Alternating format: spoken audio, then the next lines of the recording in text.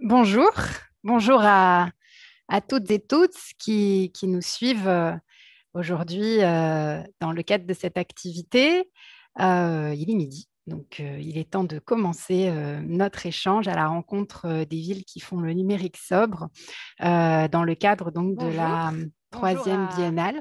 à toutes et tous Et donc, qui nous suivent nous sommes ici, je aujourd'hui vais me dans le cadre de présenter. cette activité. Je m'appelle Florence Poznanski, je suis déléguée adjointe de l'association Villes Internet et donc je vais aujourd'hui être en charge de l'animation de cette activité donc, que nous réalisons en partenariat avec la ville de Grenoble dans le cadre donc, de la troisième Biennale des villes en transition qu'accueille Grenoble du 1er au 4 avril.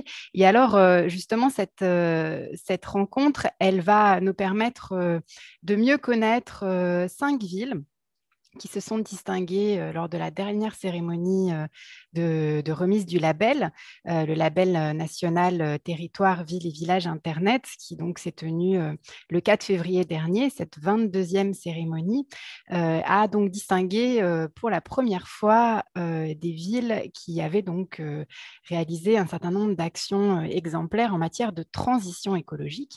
C'est d'ailleurs à ce titre qu'elles ont reçu en plus du traditionnel panneau qu'elles reçoivent, une petite arrobase. D'ailleurs, je l'ai ici.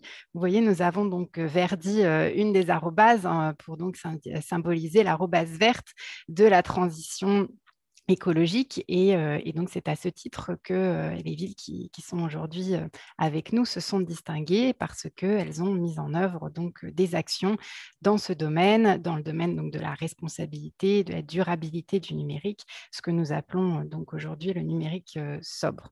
Et donc, le but de cette rencontre, c'est bien de les écouter, à la fois de comprendre comment a été leur parcours, quelles sont les questions qu'elles se sont posées et les difficultés éventuelles qu'elles ont rencontrées pour que, eh bien, lors de la prochaine édition, nous puissions en avoir encore davantage et que nous remplissions donc notre objectif collectif que de rendre plus écologique le numérique et donc de l'intégrer dans la transition écologique. Alors, je vais vous présenter nos invités. Avant ça, peut-être vous informer aussi que la ville de Grenoble, donc dans le cadre de l'organisation de cette activité, nous demande de partager un petit lien d'un formulaire d'évaluation de la participation des auditeurs et auditrices à la Biennale. Donc, vous l'avez dans le chat du lien YouTube de la conférence si vous souhaitez donc le remplir à la demande des organisateurs pour qu'ils puissent donc mieux comprendre les modalités de participation des uns et des autres. Vous dire aussi que en plus donc de cette conférence, Ville Internet organise un podcast spécifiquement sur le numérique sobre dans le cadre de notre série de podcasts qui s'appelle Ici demain. C'est donc un podcast qui s'appellera Ici Grenoble, même si nous ne sommes pas physiquement à Grenoble. Ces technologies nous le permettent et donc on approfondira avec des experts les thématiques du numérique sobre et responsable et durable. Et on aura aussi donc des extraits des interventions de nos participants d'aujourd'hui. Il sera disponible dès lundi, donc dans la continuité des ressources. Alors, nous avons donc le plaisir aujourd'hui d'échanger avec 6 invités. 5 villes donc, qui se sont distinguées avec l'arrobase verte cette année et aussi Amel Zenati, donc, qui est conseillère municipale de Grenoble et qui en charge donc, de la transition numérique et de la stratégie de la donnée, qui est un peu notre hôte aujourd'hui. Et à ses côtés, nous avons donc également Monsieur Boutard, Thierry Boutard, qui est maire d'Amboise, en Indre-et-Loire, et qui a donc reçu 4 arrobases cette année, en plus donc, de l'arrobase verte. Bonjour, je ne sais pas si il n'est pas encore là. Alors, nous sommes aussi avec Françoise Thomer, qui est donc l'élu en charge du numérique actuellement, qui va l'accompagner dans cet échange. Euh, Également, donc, parmi les participants aujourd'hui, Emma Anthropoli, qui est adjointe au maire au Pré-Saint-Gervais, donc en Seine-Saint-Denis, une ville de 5 arrobases, qui est donc en sa délégation déléguée à la jeunesse et à la transition numérique et à la politique de la ville. Ça fait beaucoup de délégations à la fois. Et bien sûr aussi Cédric Nicolas, adjoint au maire de Bourg-la-Reine, dans les Hauts-de-Seine avec trois arrobases, et lui, il est délégué aux mobilités, au numérique et à l'innovation des services au public. Également, donc Thibaut de Maria, conseiller municipal à Venelle, dans les Bouches-du-Rhône, une ville avec quatre arrobases, délégué aux nouvelles technologies et à la Smart City. Et enfin, également, Christophe Caillot, conseiller municipal à Miramas, dans les Bouches-du-Rhône, une ville donc de quatre arrobases également, délégué à la jeunesse et au numérique. Alors, avant de vous passer la parole pour échanger, je vous propose une petite contextualisation sur les enjeux actuellement du numérique et de l'écologie. On sait, il y a quelques temps, on pensait donc que le fait de tout mettre sur les clouds, sur les nuages et d'envoyer des mails à la place d'imprimer des emails, c'était la solution, et que comme ça, on arriverait à préserver notre planète. Et puis, finalement, le temps passant, on se rend compte que c'est bien plus compliqué que cela, et qu'au final, l'empreinte du numérique est réelle en matière d'impact environnemental. On sait aujourd'hui donc que à peu près le numérique représente 2% des émissions de gaz à effet de serre, mais aussi à la consommation d'eau en France, et que cette consommation est en croissance, à peu près de 9% par an. Là, je cite donc des données du Sénat et aussi de l'organisation Greenit. On sait aussi que l'impact principal du numérique se concentre principalement sur la fabrication des équipements, donc les téléphones portables, les ordinateurs, mais aussi tous les équipements qui aujourd'hui sont connectés et qui donc nécessitent une technologie avancée dans leur construction, notamment tous ceux qui nécessitent donc beaucoup de métaux. On sait qu'aujourd'hui, pour faire un téléphone portable, on a besoin de 70 matériaux différents. Et d'ailleurs, plus cette technologie avance, plus ces matériaux se multiplient. Et on sait aussi que le comportement des Français n'est pas encore complètement écologique, puisqu'on a 80% des Français qui changent de téléphone portable régulièrement, alors que pourtant leur ancien fonctionne toujours, et que beaucoup de téléphones portables, entre 50 et 100 millions, dorment actuellement dans nos tiroirs. Et pourtant, l'enjeu du recyclage est de taille, et on sait justement que cette quantité cette proportion à recycler n'est pas si importante, puisque moins de 40% de ces déchets électroniques sont recyclés. Alors du coup, la question qu'on peut se poser, c'est: est-ce qu'il existe un numérique qui serait propre? Comment faire pour concilier donc le numérique et l'écologie? Alors pour beaucoup de chercheurs, d'ailleurs, il y a l'idée qu'il n'existe pas réellement de numérique propre, puisque la production elle-même de technologies engendre de la consommation et donc de l'impact environnemental, mais que justement, il peut être possible de le contenir. Alors, c'est pour ça qu'on s'est mis beaucoup, depuis les dernières années, à parler de sobriété, de responsabilité, de durabilité, dans le cadre donc de la mesure de nos usages. Et donc, à la fois sur la question des usages, la façon dont on doit consommer l'Internet, l'utiliser, mais également la façon dont on doit utiliser nos équipements.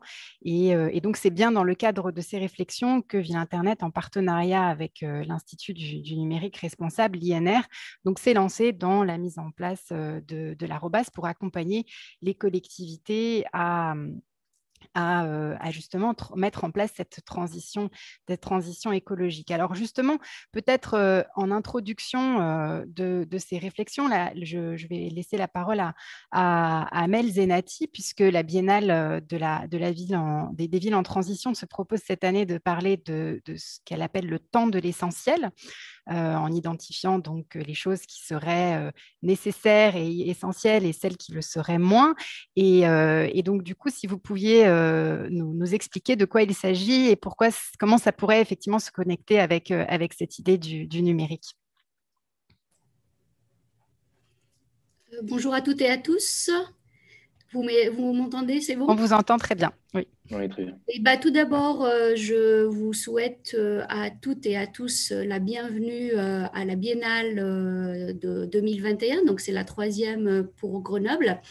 Nous sommes très ravis d'organiser ces moments et ces événements à Grenoble. Ça devient un rituel au niveau de notre ville. Et donc, ça nous permet quelque part de construire des projets avec les habitants, d'avoir des réflexions aussi sur comment la ville se transforme. Et depuis 2014, donc, la ville, elle est à la tête un maire écologiste. Et donc, du coup, ça a déclenché une autre politique locale. Et on voit clairement qu'il y a beaucoup de choses qui changent. La perception des habitants aussi, maintenant, elle est très axée sur la sensibilité pour l'environnement. Et donc, ça, il y a Monsieur Thierry Boutard qui arrive. Je vous souhaite la bienvenue, Monsieur Boutard aussi. Bienvenue parmi Merci nous. beaucoup. Merci. Je vais garder mon masque parce qu'on est quand même deux dans la pièce. Et je ne voudrais pas je suis négatif. Hein. En tout cas, Bonjour à bienvenue. tous et à toutes. Bonjour, bonjour Monsieur Boutard. Alors Bonjour. on était en train justement de contextualiser la proposition de la Biennale et donc je vous propose Amel de terminer. Et donc, du coup, on a des enjeux énormes par rapport à la transition écologique au niveau pour protéger notre planète. Et le numérique, comme vient de le dire Laurence, est en train de devenir un sujet qui va prendre de plus en plus de l'ampleur dans notre façon de fonctionner. Et donc, on a besoin justement d'introduire très rapidement le numérique en tant qu'élément essentiel, impactant, et de le réfléchir pour réduire au maximum l'impact écologique du numérique. Beaucoup d'études commencent à arriver, alors qu'il y a quelques années, ce n'était pas forcément un sujet qui était identifié comme un sujet de société. C'est pour ça que pour moi, la transition numérique est un sujet de société, et le fait de l'inclure et de l'introduire très rapidement dans les questions du climat et la protection de notre planète est un élément essentiel. Donc, voir le numérique comme un élément essentiel aussi, c'est aussi nous permettre d'appréhender le sujet d'une façon stratégique par rapport à l'avenir. Et donc, quand on imagine que le numérique, dans 100 ans, dans 200 ans, quel sera son impact ou quel sera, je dirais, comment ça va faire partie de notre vie, il est essentiel de commencer à l'adresser dès maintenant. Et le numérique, on va de plus en plus vers un service public du numérique. Et là, on peut, pour moi, le mettre en analogie avec l'eau ou avec les énergies. Donc, si on imagine que l'eau, on en a besoin pour vivre, le numérique, ça peut soit être un élément positif si on l'exploite ou si on l'utilise correctement, soit on peut aller vers des dérives qui peuvent être plus importantes. Donc, le numérique, pour moi, fait partie de cette réflexion de l'essentiel.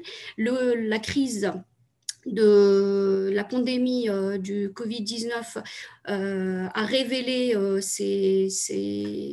que le numérique est devenu de plus en plus important dans notre vie quotidienne, ne serait-ce que pour prendre un rendez-vous, ne serait-ce que pour continuer à vivre et à travailler aussi. Donc, c'est ce qui a permis aussi qu'on puisse continuer et que le service public notamment continue.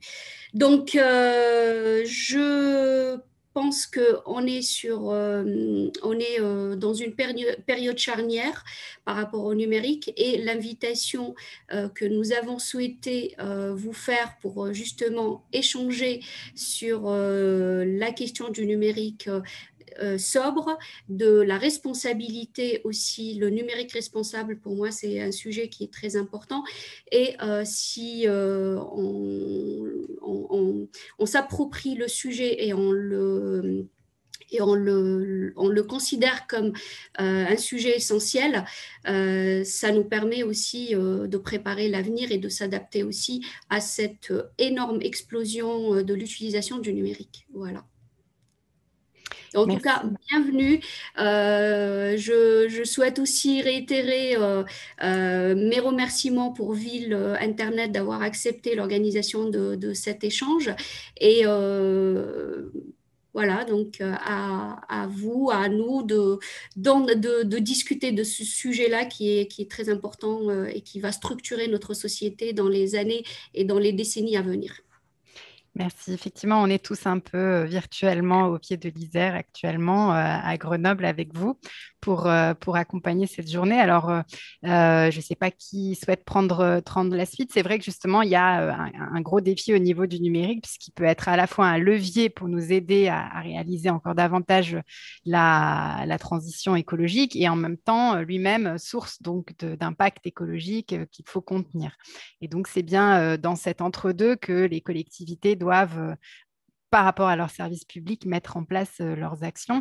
On va revenir sur les actions différentes mises en place par les collectivités. Est-ce que peut-être, Emma Anthropoli, vous souhaitez approfondir un peu sur cette vision qu'a le Pré Saint-Gervais dans ces défis sur la transition numérique aujourd'hui?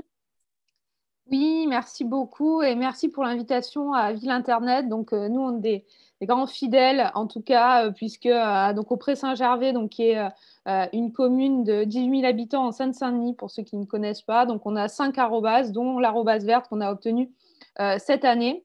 Et en fait, pour nous, la conception, comme le disait d'ailleurs Amel Zenati, hein, du numérique, c'est le service public. En fait, le numérique, pour nous, c'est le prolongement dématérialisé du service public. Et donc, pour nous, c'est à la fois un enjeu au niveau RH parce que c'est la condition de travail de l'ensemble des agents, mais c'est également une politique publique qui doit être portée vers le citoyen. Donc, le numérique sobre, c'est comme l'ensemble des activités qu'on peut mener et qui se coordonnent pour nous au Pré-Saint-Gervais dans notre programme politique sur 3 piliers, c'est de vraiment conjuguer l'urgence climatique, l'urgence sociale et le pacte avec les citoyens. Donc, en résumé, c'est pas de numérique qui fonctionne tout seul et où, à un moment donné, une partie de la population est mise de côté et où on fait quelque chose très bien tout seul parce qu'on est plus intelligent que les autres, mais où on n'emporte pas l'adhésion de la population. Parce que, au final, qu'est-ce qui se passe? C'est que le changement viendra des territoires, viendra de la proximité, puisque c'est à la fois une question de prise de conscience un petit peu de tous ces enjeux. Vous le disiez tout à l'heure, le numérique pollue. Au départ, on pouvait se dire, super, on envoie un mail, ça ne pollue pas. On avait des gens qui stockaient 50 gigas de données dans leur mail et on leur a expliqué que c'est l'équivalent d'un vol Paris-New York, donc c'était plus compliqué que prévu. Et d'expliquer un petit peu tout ça, de faire adhérer, on va dire, tout le monde à cette vision qu'on peut avoir. Donc, en tout cas, au Pré-Saint-Gervais, il y a à la fois cet enjeu pour nous social du numérique, parce qu'on ne fera pas en fait adhérer tout le monde sans mettre tout le monde dans la boucle. Voilà pour cette petite partie. Très bien, oui, effectivement, c'est l'enjeu central de la collectivité, la préservation du service public en présentiel ou en distanciel dans ces enjeux écologiques. Je ne sais pas qui souhaite prendre la suite. On est dans un débat, un échange où les uns et les autres peuvent intervenir. Je vois que Thibaut Desmaria a ouvert son micro. Oui, avec plaisir. Donc, merci pour tout. C'est vrai que pour revenir un petit peu en complément, oui, bon, bien sûr, il y a l'aspect numérique, il y a l'aspect social, sociétal, du service public aussi, effectivement. Mais nous aussi, en parallèle, c'est vrai que sur Venelle, concrètement, aussi, en introduction, vous en avez très bien parlé, c'est aussi de diminuer en fait cet impact environnemental du numérique, très concrètement sur tout ce qui va être les outils numériques, les ordinateurs, les composants, tout. Donc nous, c'est vrai qu'aussi, on a la volonté à Venelle de se montrer en fait plus vertueux, à la fois de l'éco-conception du produit électronique en lui-même, et après jusqu'à la valorisation à travers un cycle de recyclage des produits qu'on a mis en place sur Venelle. Parce qu'effectivement, le numérique, ça consomme, mais on peut effectivement aussi le consommer et le valoriser différemment. Donc voilà. Merci beaucoup. Alors justement, peut-être passer la parole à Thierry Boutard, maire d'Amboise. On parlait justement de cette contextualisation et de la façon dont les collectivités prennent de plein fouet cette nécessité d'enjeux écologiques. Comment vous, en tant que maire d'Amboise, vous l'intégrez par rapport à l'ensemble des priorités de votre ville aujourd'hui, la nécessité de mettre le numérique au service de la transition écologique?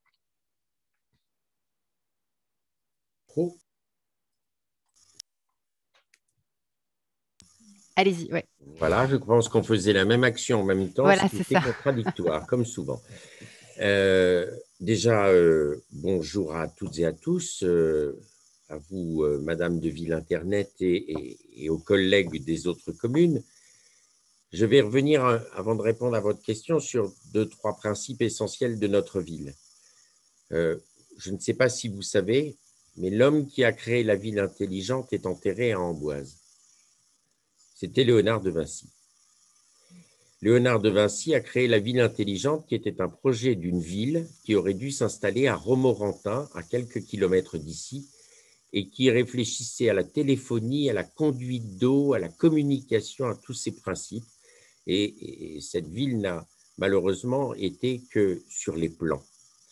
Mais en tout cas, dans une ville comme la nôtre, où le tourisme, plus d'1 million de visiteurs par an, où la population, ville modeste, 13 500 habitants, avec un territoire et une communauté de communes dont j'ai la chance de la présider, parce que l'aspect communautaire est important sur l'aspect de la transition écologique, puisqu'on nous demande de réfléchir au contrat, enfin, de préparer nos contrats de relance et de transition écologique.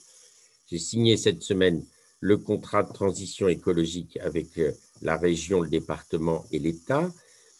Mais ça veut dire que sur un territoire comme le nôtre, qui lie à la fois des grands mouvements de population, nationales et internationales, en tout cas je l'espère dans peu de temps pour l'international, notre ville reste avec un budget d'une ville de 13 500 habitants. Mais là où cette conception de ville intelligente est presque née, enfin, vous allez me dire c'est un politique, il attire ça pour lui, il doit y en avoir d'autres.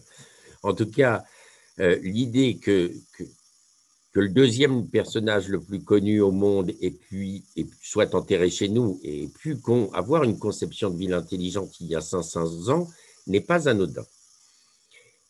On est dans le concept, il va falloir passer au concret.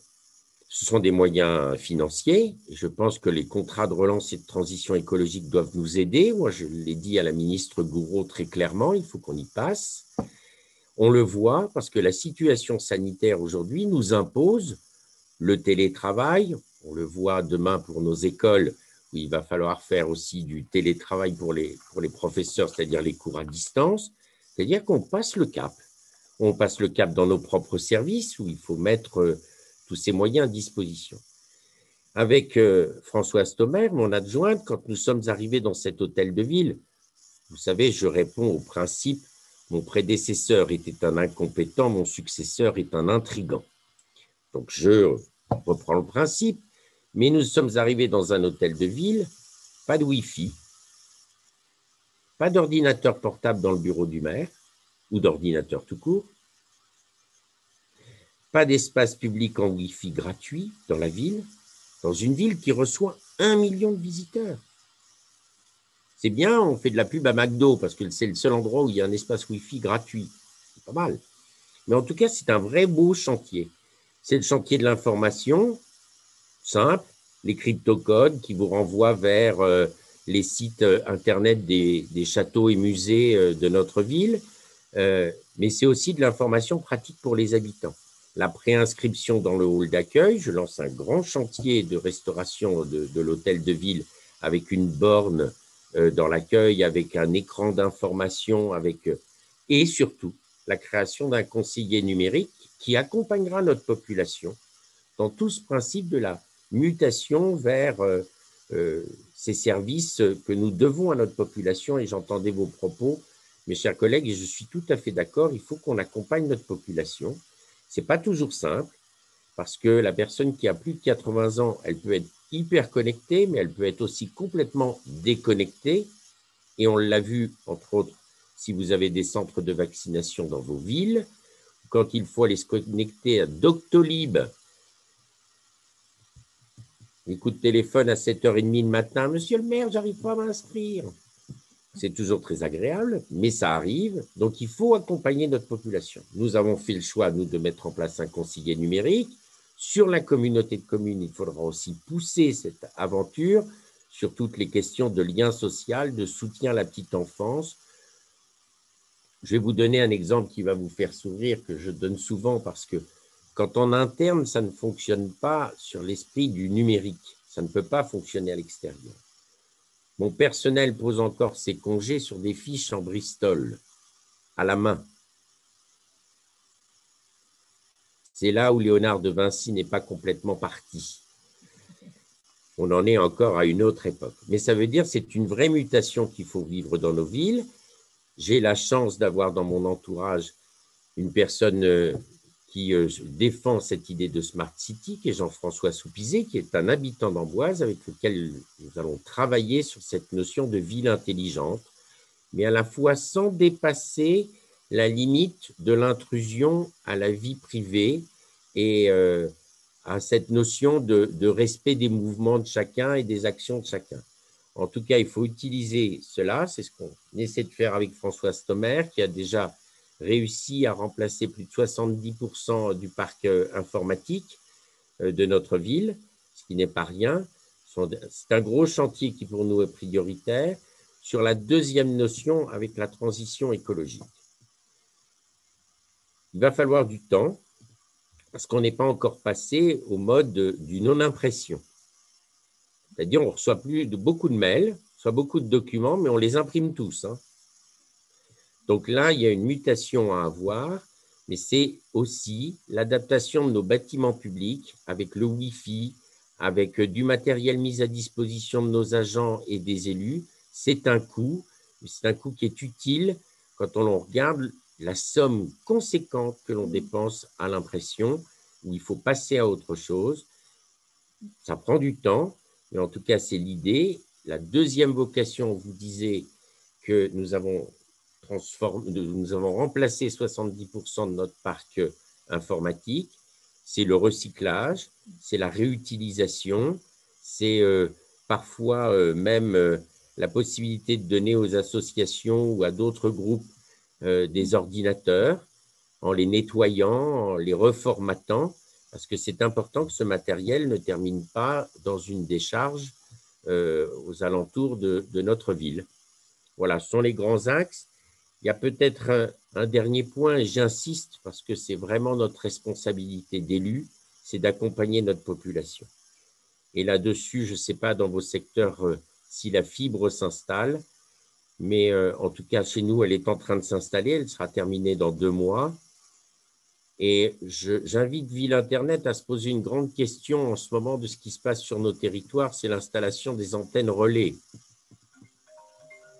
4G, qui donne le principe du 5G dans quelques mois ou quelques années, et où les opérateurs ne sont pas les plus conciliants, et nous nous retrouvons, nous, sur notre ville, avec 12 demandes d'antennes relais.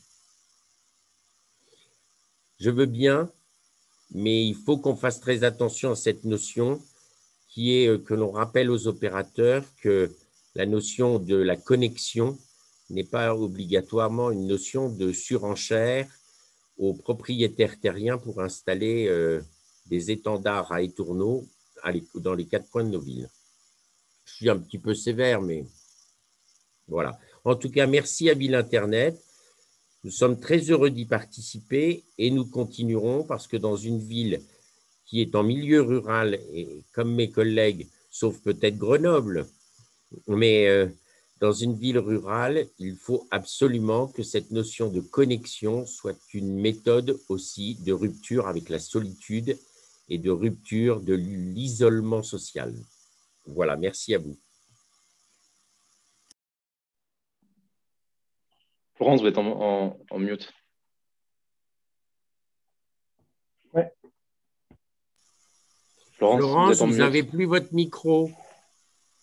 Et voilà, c'est comme ça qu'on se laisse prendre soi-même à ces petits problèmes. Et je disais justement que c'est intéressant cette boutade par rapport à Léonard de Vinci, parce qu'on pensait que la ville intelligente ne serait que moderne parce qu'elle dépend des technologies. Or, la ville intelligente, comme de tout temps, est surtout la base de sa population et de l'intelligence collective qui donc lui permet de réfléchir aux outils qui, eux, évoluent dans le temps. Alors, je vais peut-être terminer ce premier tour de réflexion sur les enjeux du numérique par rapport à la transition écologique dans les collectivités, en passant la parole à Christophe Caillot de Miramas, pour que vous puissiez aussi nous donner votre vision depuis les Bouches-du-Rhône. Merci encore pour l'invitation, Villes Internet. Bonjour à toutes et tous. Alors, pour parler de Miramas, qui est une ville de 27 000 habitants, je voulais dire qu'il y a eu 3 éléments déclencheurs qui nous ont amenés vers cette sensibilisation au numérique responsable. En 2015, Miramas a été reconnue avec la ville de Roubaix, et que 2 villes en France, comme ville zéro déchet, zéro gaspillage. Donc, il y a une dynamique qui s'est mise en place à partir de ce moment-là. Et puis, plus récemment, il y a un an, au moment de la campagne électorale, le maire a signé 22 des 34 mesures pour le pacte pour la transition écologique, ce qui engage la commune sur beaucoup de choses, une association et puis un engagement sur la durée. Et puis, j'en parlerai peut-être un peu plus tard, le Covid a déclenché, révélé, provoqué, accéléré beaucoup de mesures pour un numérique responsable. Et c'est intéressant d'en parler aussi. Ce que je voulais dire, moi, je rejoins beaucoup ce que disait Emma Anthropoulos sur la nécessité de travailler à la sensibilisation et au niveau de l'humain. Tout ce qui est des dimensions des smart cities qui se travaillent beaucoup au niveau des intercommunalités avec les entreprises, c'est très bien, il y a des choses absolument pertinentes. Il y a parfois des choses un peu gadgets et souvent, on n'est pas forcément à l'écoute des besoins primaires de la population. Et puis, est-ce que nos villes peuvent mettre en place concrètement, techniquement, pour un numérique responsable? Et j'ai envie de dire qu'il y a un certain nombre de mesures qui devraient presque être automatiques, obligatoires, comme par exemple le fait de doter les conseillers municipaux de tablettes, de dématérialiser les rapports des conseillers municipaux, de gérer mieux les parcs de photocopieurs, d'installer les logiciels libres dans les services. Tout ça, c'est assez simple et ça, à mon avis, à terme, ça pourrait devenir systématique et obligatoire. Par contre, tout le travail de sensibilisation auprès du public me semble tout à fait essentiel. Et à Miramas, ce qui fait qu'on avance beaucoup sur ces sujets, c'est qu'on a un maillage territorial de lieux de médiation numérique très important. Alors évidemment, 100% des démarches administratives sont à faire en ligne, donc c'est autant de photocopies, de déplacements qui sont faits par moi, mais c'est aussi l'occasion d'aider nos concitoyens à prendre conscience de tous ces aspects-là. Par exemple, dans nos espaces de médiation numérique, les usagers qui sont très nombreux et la fréquentation a explosé depuis un an à cause du Covid et pour plein d'autres raisons. On disait tout à l'heure aussi, les gens viennent dans ces lieux pour s'inscrire sur les centres de vaccination. C'est l'occasion, par exemple, de sensibiliser les publics aux éco-gestes qui sont simples et qui peuvent être mis en place dans les maisons, dans les foyers. Alors, ça se fait au contact direct, mais à travers des ateliers collectifs. C'est très concret ce que je vais dire, mais on apprend aux gens à utiliser les logiciels libres, à éteindre, débrancher leur ordinateur, à limiter les flux, à privilégier chez eux les liaisons filaires plutôt que le Wi-Fi, à mutualiser l'information à travers des clouds locales, à limiter les impressions, etc., à compresser les fichiers, autant de choses qui sont vraiment intéressantes à défendre. On a aussi l'occasion de conseiller beaucoup les usagers sur les achats de matériel. Quand on va acheter un ordinateur, parfois les gens achètent des choses un peu démesurées par rapport à ce que seront les besoins du foyer. Donc, il y a aussi tout ce travail qui peut être fait. Et puis, pour ce qui est de la sensibilisation, en tout cas à Miramas, on a beaucoup travaillé via le service communication sur des objets très pédagogiques, comme par exemple sur le site Internet de la ville, un assistant virtuel permanent et très dynamique qui incite les gens à avoir les bons réflexes pour le tri sélectif, le fait de limiter les décharges publiques. Enfin voilà, il y a beaucoup de choses comme ça. Le fait de déclencher des événements comme des salons numériques ou de l'événementiel, c'est aussi l'occasion d'avoir des stands pour expliquer toutes ces choses-là. Et puis, toutes les campagnes qui peuvent être faites sur les réseaux sociaux. En ce moment, à Miramas, on a une campagne pour la propreté, pour limiter les décharges publiques. C'est autant d'occasions de sensibiliser les gens. Et puis, plus prochainement, et ce sera peut-être un élément fort pour notre prochaine label arrobase, on va ouvrir une microfolie et puis un Fab Lab, enfin un tiers-lieu, un endroit très ambitieux qui utilise le numérique à des fins d'animation, qui sera aussi l'occasion d'avoir tout un travail pédagogique. Puis je donne d'autres exemples. On a par exemple une application qui vient d'être mise en place pour aider nos concitoyens à s'emparer des chemins et de toutes les occasions de balade autour de la ville. Donc c'est aussi des choses qui fonctionnent. Et puis le service com met en place des newsletters pour informer les habitants. Et à ce propos, moi j'ai une question qui est plus personnelle. Je me disais que nos journaux municipaux mensuels, si on y regarde bien, il y a des statistiques qui le montrent, sont finalement très peu lus. La version papier finit souvent à la poubelle. Et maintenant, tous les journaux mensuels municipaux sont accessibles en ligne. Et je me disais que si un jour on pouvait proposer à nos concitoyens la possibilité de les recevoir en numérique sans forcément qu'il y ait une distribution dans les boîtes aux lettres, ce serait très intéressant. Et enfin, pour ce qui est d'aller au contact du public, plus récemment, et c'est la crise sanitaire qui l'a révélé, on a mis en place beaucoup de façons itinérantes d'aller au contact du public dans les quartiers qui parfois ne sont pas des quartiers faciles à Miramas. Et les missions locales, les pôles emploi mettent en place des véhicules mobiles et itinérants, des trucks en fait, qui sont floqués aux couleurs et qui font en fait de la médiation numérique et de la sensibilisation directement au pied d'immeubles et au cœur des quartiers. Voilà pour ce qui est de ce travail de sensibilisation. On a tous constaté depuis un an l'énorme affluence et le fait que la fracture numérique se révèle bien plus encore depuis le déclenchement de la crise Covid. Absolument. Alors, on aura aussi l'occasion là, dans le prochain tour de table que je vous propose d'approfondir certaines actions. Mais je vais donner la parole à Cédric Nicolas, qui est maire adjoint à Bourg-la-Reine, pour qu'il puisse aussi nous parler un peu de la façon dont Bourg-la-Reine se saisit de ces enjeux écologiques dans le numérique. Merci, bonjour à tous et merci pour cette invitation également. Je vais vous proposer de parler un petit peu plus fort. Donc, la ville de Bourg-la-Reine est une ville de 21 000 habitants au sud des Hauts-de-Seine. Effectivement, on bénéficie de la proximité de Paris et du coup, la ville est déjà fibrée à 100% et donc offre des services numériques à l'ensemble de sa population. La place du numérique avait été identifiée dès 2013 dans l'agenda 21 de la ville. On a identifié le numérique comme un outil majeur pour favoriser la transition écologique, puisque ça nous permet effectivement de réduire le papier, ça nous permet de favoriser le télétravail avec l'accès à la fibre optique ou avec la mise en place d'un espace de coworking.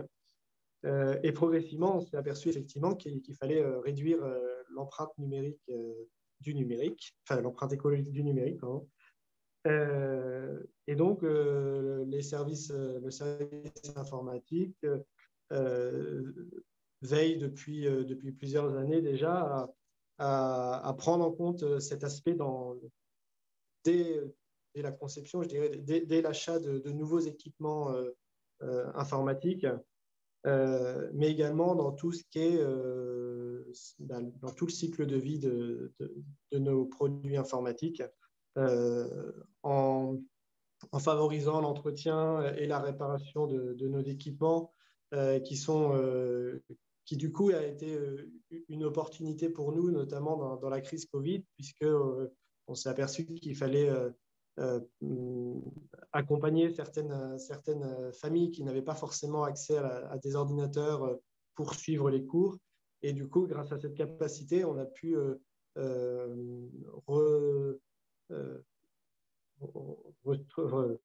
réparer quelques ordinateurs et les mettre à disposition de nos familles pour les aider à passer cette étape un peu compliquée. Et tout cela s'accompagne évidemment de sensibilisation régulière auprès de la population, avec la mise en place également d'un repair café qui permet de réparer nos équipements pour le grand public. Et la ville est également exemplaire sur tout ce qui est recyclage des équipements informatiques pour éviter effectivement d'avoir des équipements dormants comme vous l'évoquiez tout à l'heure. Je dirais qu'un point sur la sobriété numérique, la sobriété n'est pas forcément le fait de ne pas avoir de numérique, c'est plutôt, je trouve que le thème de la Biennale est très bien choisi, le temps de l'essentiel, et effectivement axer le numérique sur l'essentiel, c'est pour moi le sens de la sobriété numérique. Et du coup, le numérique peut se concentrer effectivement sur la transition écologique, mais également l'augmentation du lien social avec l'accompagnement social. On parlait de lieux de médiation numérique tout à l'heure.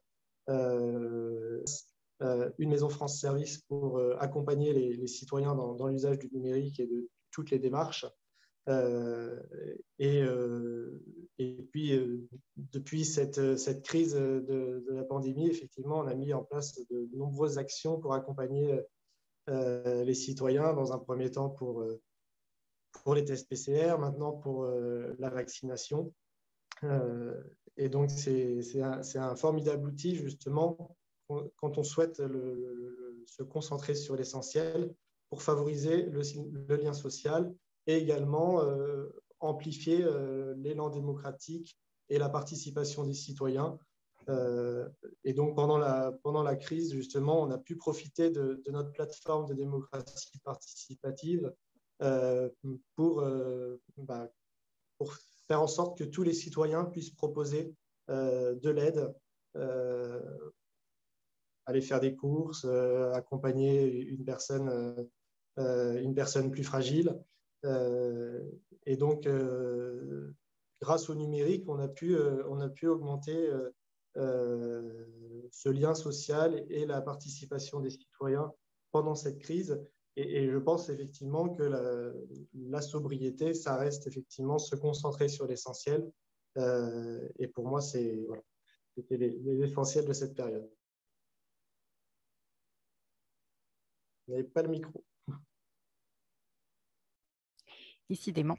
Merci Cédric Nicolas.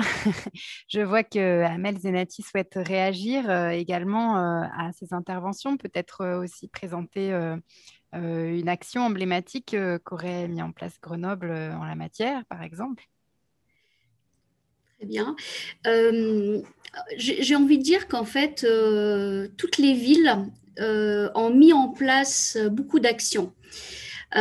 Justement pour répondre aux besoins des habitants et aussi pour opérer à une transformation de la collectivité et des structures qui sont autour de la collectivité. J'ai envie de dire qu'en fait, on a besoin maintenant de passer à la vitesse supérieure, qui est celle d'organiser les usages, la présence du numérique dans nos vies de tous les jours. Parce que depuis les années 90, avec l'apparition d'Internet jusqu'au smartphone actuellement, et puis même là, on va vers l'intelligence artificielle, on va vers les objets connectés, les smart cities. Donc, je pense que là, pour moi, le numérique sobre ne peut se conjuguer ou ne peut se faire au-delà d'un numérique responsable. Quand je dis responsable, ça veut dire qu'on est obligé, nous, en tant qu'acteurs publics et en tant qu'élus locaux, de dire que finalement on fait le constat qu'on a besoin de plus et qu'on a besoin de structurer les services du numérique d'une façon structurée, d'une façon plutôt de plus en plus large avec d'autres villes, avec d'autres collectivités, et monter même au niveau national, avoir des approches plus réfléchi et plus organisé.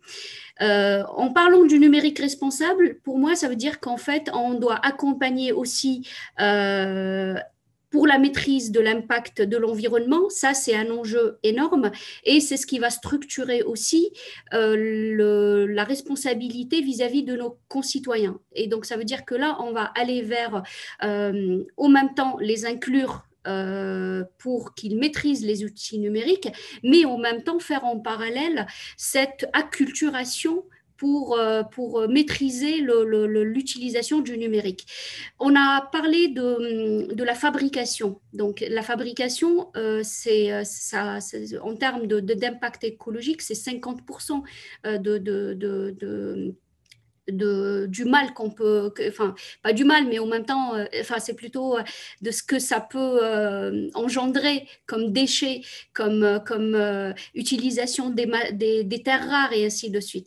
Donc, il faut qu'on réfléchisse sur comment effectivement recycler tous les matériaux ou tous les appareils qu'on utilise, l'utilisation de l'électricité, la recharge des batteries aussi. Donc ça, c'est quelque chose de très simple à mettre en œuvre. Mais il faut que ça soit intégré dans les usages quotidiens. Et pour moi, nos agents au niveau des collectivités sont des prescripteurs aussi. Il faut qu'on les forme. Il faut qu'on leur donne aussi les éléments pour qu'ils puissent s'approprier cette transition numérique aussi et être acteurs aussi. Et à partir de là, donc eux, ils vont être au contact direct avec nos concitoyens et ils vont donner ces éléments, je dirais, la formation aussi d'être humain à être humain avec des mots simples, avec une sensibilisation de l'usage du numérique et qui va s'opérer tous les jours et même dans des actions très simples. Et c'est pour ça que pour moi, c'est aussi notre rôle de construire cette sensibilité dès à présent et dire que finalement, quand on a accès à les médiateurs numériques, au même temps inclure et aider nos concitoyens à utiliser ou à avoir accès à leurs droits, c'est aussi de les former indirectement à la bonne utilisation des outils numériques. Ça veut dire qu'il faudra aussi qu'on leur dise que leurs données personnelles, c'est important qu'ils se posent la question où elles sont ces données personnelles sauvegardées, elles vont être utilisées comment et ainsi de suite. C'est aussi nos concitoyens, donc ça veut dire que tout un chacun devient acteur de l'utilisation du numérique et tout un chacun devient exigeant vis-à-vis de cette sobriété numérique. Je constate qu'on a tous effectué ou on a tous mis en place des actions. Par exemple, à Grenoble, on a mis en place très rapidement une plateforme voisins solidaires. Donc, ça permet aussi aux habitants de se mettre ensemble, enfin de se connecter, d'avoir des actions ensemble, de s'entraider. On a mis en place aussi le télétravail très rapidement. Donc là, on arrive à plus de 1000 personnes qui télétravaillent en parallèle. Et pour une collectivité qui n'était pas, où on n'avait pas envisagé l'arrivée de la pandémie d'une façon assez radicale, c'était intéressant de voir comment nos agents ils allaient s'approprier cette étape-là de la pandémie et que le service le service public puisse continuer, parce que c'est important. Ça veut dire que les factures, elles ont continué à être éditées et paiement des prestataires de la collectivité. Ça veut dire que les écoles ont continué à fonctionner aussi. Ça veut dire que tout le service public, l'accueil des usages aussi, des usagers, pardon, a réussi à se faire aussi. Donc, nos concitoyens, ils ont continué à faire leurs démarches administratives directement, soit au niveau de nos accueils, de l'accueil de l'hôtel de ville, mais aussi de mettre, la ville de Grenoble a mis en place aussi un accueil téléphonique. Donc, il y a eu une construction d'une base de connaissances communes pour que quand un concitoyen appelle pour un problème particulier, qu'on puisse aussi lui répondre très rapidement. Et ça veut dire qu'on ne surcharge pas les services en interne pour répondre à nos concitoyens. Donc, on fait l'intervention à plusieurs étapes. Donc, on répond si nos agents ils peuvent donner directement l'information, et si l'agent ne peut pas, à ce moment-là, on transfère les interpellations en interne. Donc, ça, c'est la relation citoyenne. Donc, il y a un service qui a été mis en place très rapidement. Donc, dès, je pense, peut-être 2016, moi, je n'étais pas là, mais donc ça, c'est déjà effectif et ça marche. Il y a aussi le recyclage. Donc, à mon arrivée, très rapidement, on a signé une convention avec une entreprise, une ESS, donc d'économie sociale et solidaire, pour justement récupérer le matériel informatique de la ville, donc ordinateur et portable, pour qu'il soit recyclé, je dirais, au niveau de notre région, et que ça soit remis à nos concitoyens qui sont dans le besoin pour justement avoir des accès Internet. Donc, on a fait des conventions avec, il y a Emmaüs Connect aussi, c'est un partenaire aussi à la ville de Grenoble qui permet justement d'offrir des abonnements qui ne sont pas très chers, et ça permet à nos concitoyens de pas être exclus. Donc, par contre, j'aimerais aussi dire que la ville de Grenoble, on a 160 000 habitants. Donc, c'est une ville qui est moyenne, donc qui est assez grande. Donc, du coup, on est conscient des enjeux aussi. On ne touche pas tous les habitants de la ville de Grenoble. Et c'est là où l'enjeu pour nous va devenir de plus en plus important. C'est comment avoir ce maillage local avec les associations, avec les entreprises, avec nos partenaires des autres collectivités et des structures aussi qui travaillent en étroite collaboration avec la ville de Grenoble et avec la métropole aussi, pour justement qu'on puisse avoir un maillage qui permet de travailler tous ensemble. Et on est conscient que la collectivité toute seule ne peut pas opérer cette transition numérique et aller vers un numérique sobre et responsable toute seule. Il faut qu'on soit tous conscients de ça et qu'on puisse travailler tous ensemble. Un dernier point qui me semble important, et là pour le coup je le partage avec les villes qui sont nos invités aujourd'hui et au-delà, peut-être qu'il faudra qu'on arrive à avoir un espèce de symposium ou de consortium pour justement se retrouver et de définir une approche globale. Donc ça nous semble très important. On ne peut pas travailler tout seul parce que le numérique n'a pas de frontières. Internet n'a plus de frontières, donc les réseaux sociaux n'ont plus de frontières. Et quand on a comme enjeu de préparer les générations futures, on est obligé de réfléchir tous ensemble et de trouver des solutions plutôt un fil conducteur pour nous tous, un socle de base, et à partir de là, l'intelligence collective territoriale, elle sera aussi un plus. Voilà, c'est ce que je voulais dire. Merci Amel. Alors, je rappelle que la ville de Grenoble n'a pas souhaité participer cette année à l'arobase verte, mais a obtenu une autre distinction qui est celle du territoire d'excellence numérique, qui est ça n'est pas une mention, mais une distinction qui a été accordée à des villes historiques qui se sont disons, à chaque fois distinguées par leurs actions au fur et à mesure des 5 arrobas qu'elles ont eues. Donc, félicitations d'ailleurs à Grenoble pour ça. Je vais passer la parole à Christophe Caillot de Miramas. Ce qui serait intéressant maintenant, ce serait qu'on puisse peut-être détailler une action que vous considérez emblématique, intéressante. Alors en plus, à Miramas, vous avez eu ce travail déjà de labellisation du territoire engagé. Vous avez créé le pacte pour la transition citoyenne avec 23 mesures. Ça fait partie des actions que vous avez intégrées dans la plateforme pour votre participation au label. Quelle serait justement l'action la plus emblématique en ce sens pour vous lorsque vous parlez de transition numérique et écologique, et comment vous avez réussi à la mettre en place?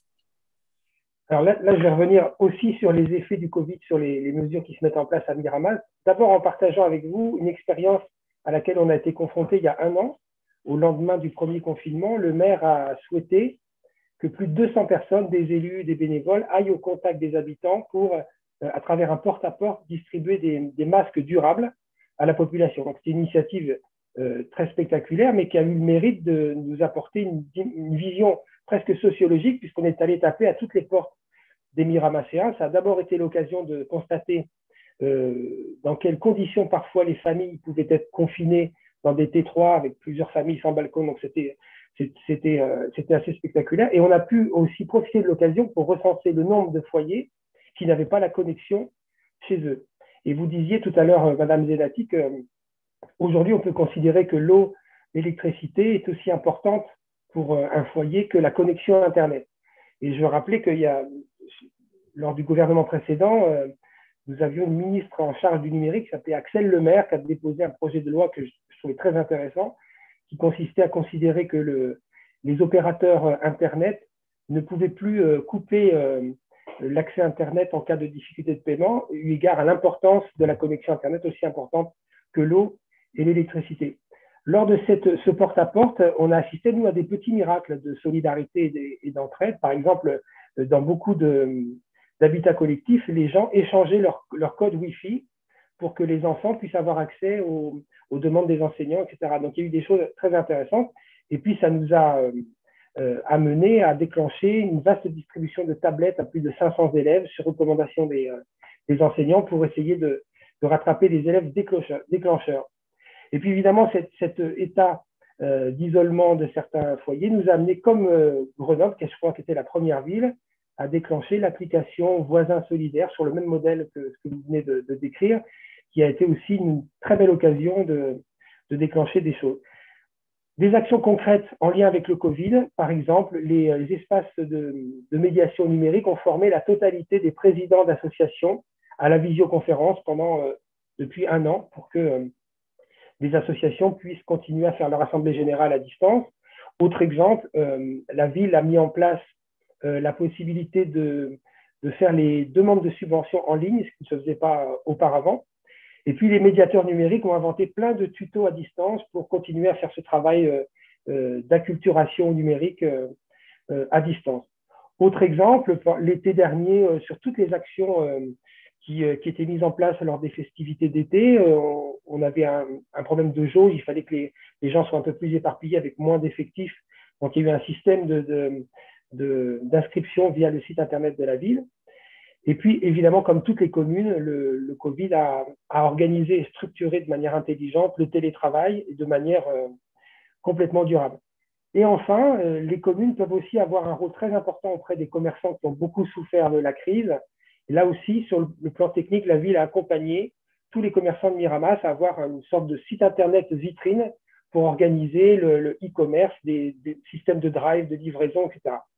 Et dernier exemple qui peut-être va perdurer, nous avons tous été privés des vœux au moment de la fin de l'année. Donc, il a fallu inventer aussi des formules de vœux numériques et de choses à distance qui ont pu parfois être très originales et qui peuvent être amenées à perdurer. Et on le disait tout à l'heure, dernier élément, toujours lié au Covid, beaucoup de lycéens et de jeunes sont confrontés, par exemple, au fait d'avoir accès à des visioconférences sur l'application Parcoursup pour organiser leur suite d'études.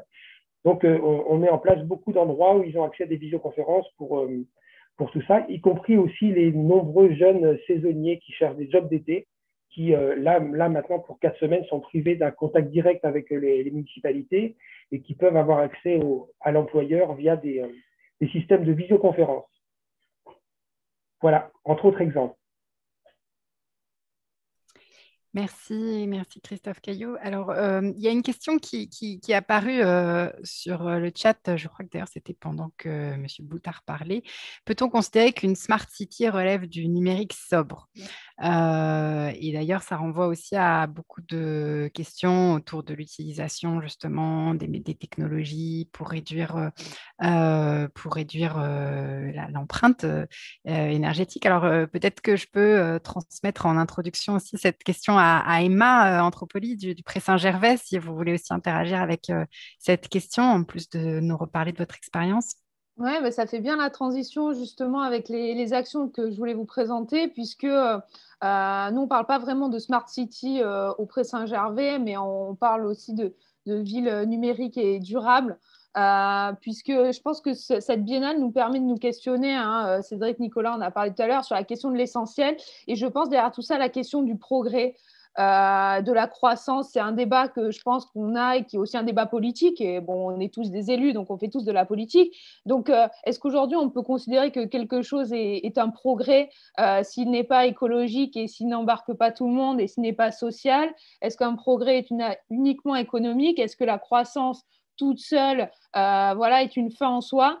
Je pense que ça nous demande vraiment de nous réinterroger, nous, en tant qu'élus, et portés par la société aussi, hein, qui demande autre chose et un nouveau modèle, à se dire qu'est-ce qui est essentiel, qu'est-ce qui est un besoin. Monsieur Boutard l'évoquait avant, il disait avant, il y avait une fiche Bristol pour poser ses congés. Oui, demain, quand on peut poser ses congés, quand on peut avoir une vision claire de ses congés, quand on n'est pas sur des tâches chronophages pour nos agents, catégorisés à remplir des papiers, mais qu'on est plus sur des missions qui ont plus forte valeur ajoutée, mais en tout cas qui peuvent être plus intéressantes, de contact. Oui, ça, c'est un progrès. Mais nous, on se pose la question de dire, oui, alors, est-ce que publier 300 stories sur Instagram, ça, est-ce que c'est un progrès? Donc voilà, il y a aussi ces questions à se poser. Et moi, je vais vous parler de quelques actions. Alors moi, je me suis concentrée sur les actions vraiment sur le numérique sobre qu'on a pu mettre en place au Pré Saint-Gervais.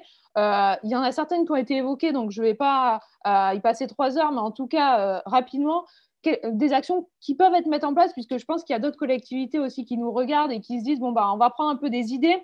Donc, en termes macro, nous, on a une vraie gestion du parc informatique sous format de parcours, c'est-à-dire que du moment où on achète un matériel, au moment où il sort de chez nous, et même après, on le suit. C'est-à-dire qu'il y a aussi un format, on parlait de recyclage des matériaux, mais ça peut être aussi de reconditionnement. On peut également donner du matériel à des associations, et ça fait encore le lien pour l'équipement, notamment des associations d'aide aux devoirs, et on l'évoquait avec la période Covid. Il y a également à l'étude au Pré Saint-Gervais un budget sensible au climat. Vous devez connaître les budgets sensibles au genre, mais il y a aussi le budget sensible au climat. Et dans ce cadre-là, tout l'aspect numérique est intégré pour qu'il y ait une lecture, y compris en termes de ce qu'on dépense. Est-ce que quand on fait une dépense aujourd'hui sur les deniers publics, est-ce qu'elle a un impact positif ou négatif sur les questions climatiques? Et c'est bien d'avoir cette lecture sur le numérique qui devient un gros enjeu, puisque vous avez dû voter récemment vos budgets, et en termes d'investissement, le numérique, ça prend une part de plus en plus importante. Et au début, on se disait, le numérique, bon, c'est un petit truc. Mais en fait, on voit que dans les budgets, ça prend de plus en plus de part. Donc, chaque euro dépensé, est-ce que c'est un euro en faveur du climat ou pas? Et je pense que ça, c'est important.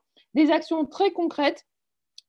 On l'a évoqué, le nouveau marché de copieurs, la réduction du papier, vérifier qu'il n'y a pas quelqu'un qui imprime 45 fois le vadémécum en 250 pages, voilà, par recto verso et en couleur.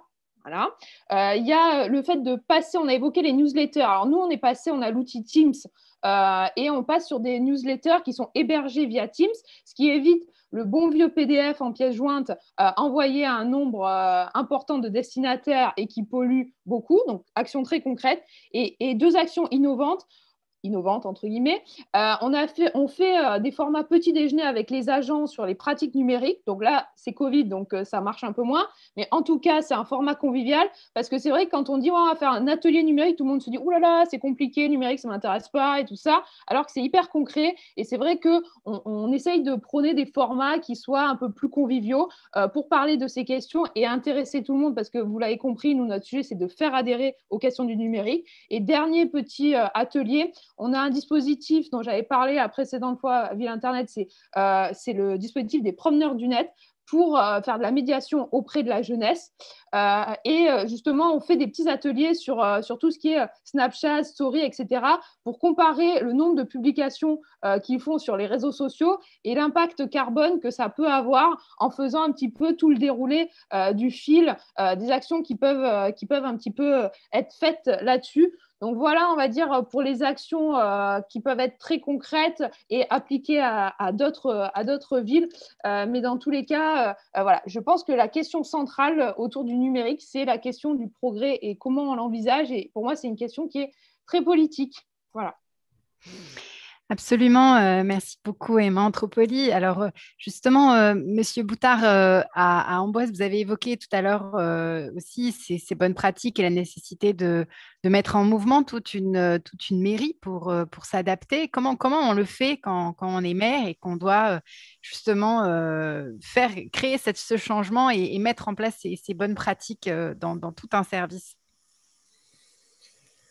Ce qui est passionnant, c'est que dans tout ce que vous abordez, que ce soit de Grenoble à Miramas et en passant, j'allais dire, par le Pré-Saint-Gervais, n'oublierai pas Bourg-la-Reine et Venelle, mais c'est effectivement un enjeu de société qui n'est pas aussi politique qu'on pourrait le faire. Alors, on peut le transférer sur des aspects très politiques, politiciennes, ça c'est sûr, mais tout est possible dans ce champ-là, du pire au meilleur. En tout cas, c'est un enjeu de société. C'est un enjeu de société important que l'on doit résoudre avec les contradictions des enjeux de société. C'est-à-dire à la fois plus de matériel, donc plus de production, plus de consommation d'énergie, une période où il faut trouver de nouvelles méthodes de produire de l'énergie ou consommer différemment l'énergie, c'est une grande question, tout devient électrique. Et à la fois, on nous dit il faut diminuer notre consommation électrique.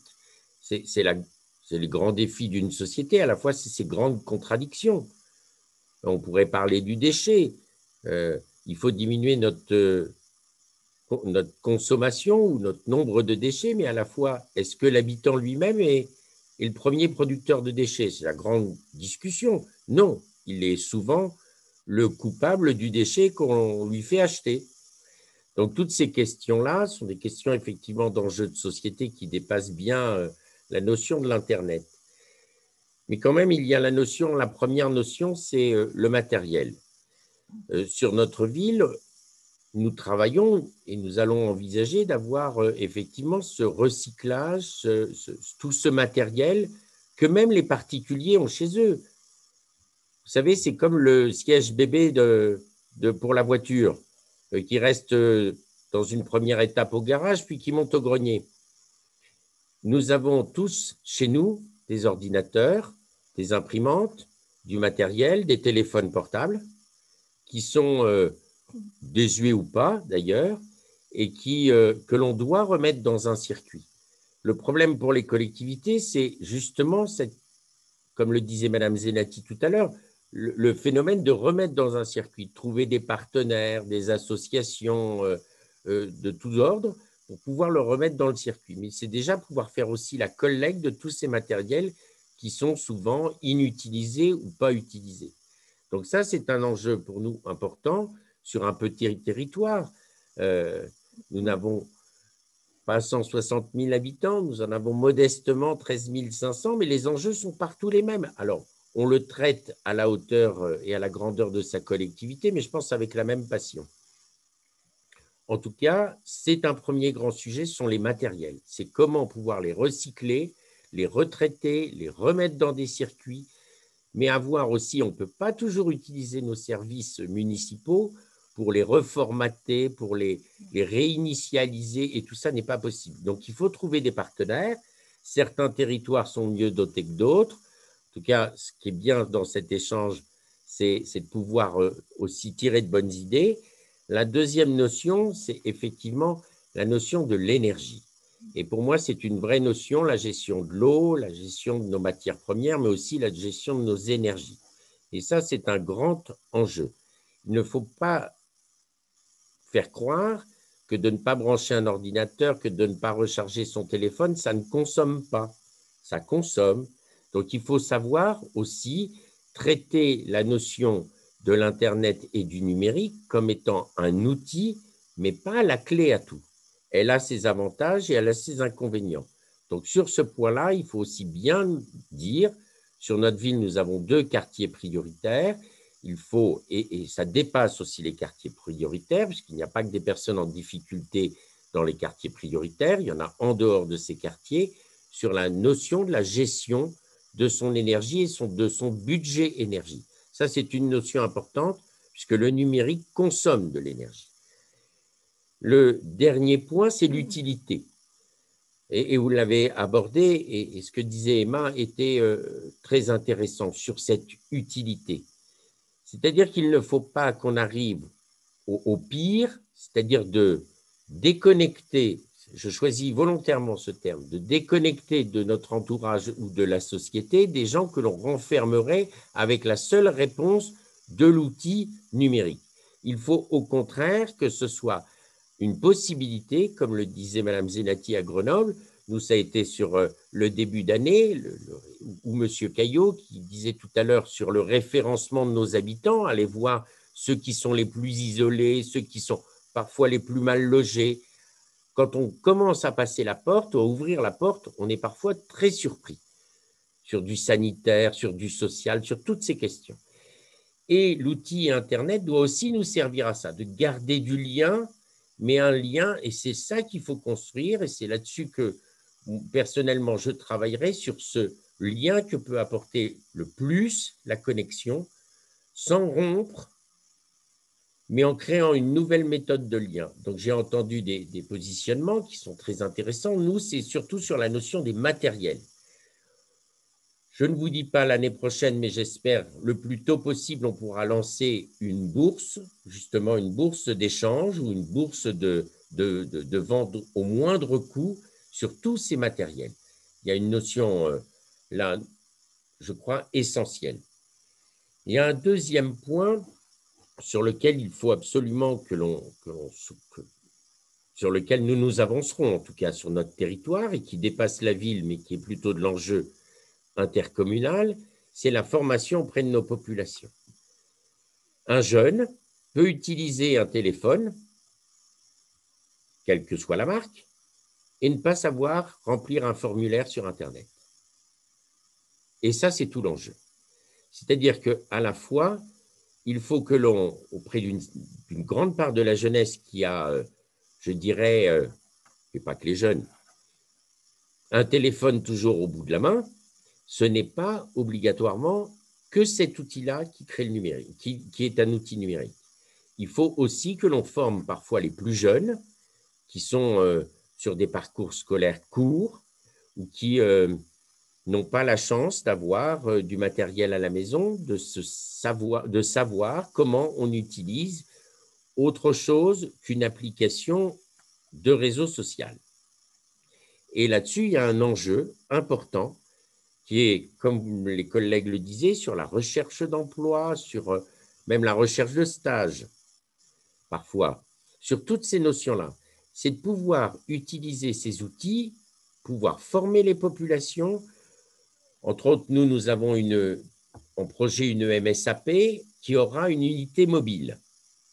Et l'idée de cette unité mobile, c'est de pouvoir l'associer au Pépite Lab. Chez nous, ça s'appelle le Pépite Lab, c'est-à-dire un agent qui est en charge des outils numériques, l'utilisation de l'imprimante 3D et toutes ces questions-là, auprès des entreprises, mais à la fois aussi auprès des populations.